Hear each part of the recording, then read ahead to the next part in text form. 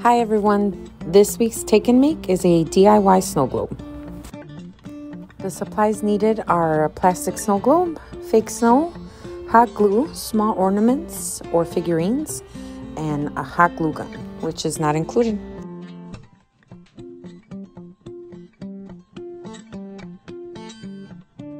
Unscrew and remove what's inside of your snow globe. Now you'll add your fake snow and set that aside. Start gluing your ornaments to the piece that you took off of the snow globe. Then you'll set that all back in, screw it in, and you got your snow globe.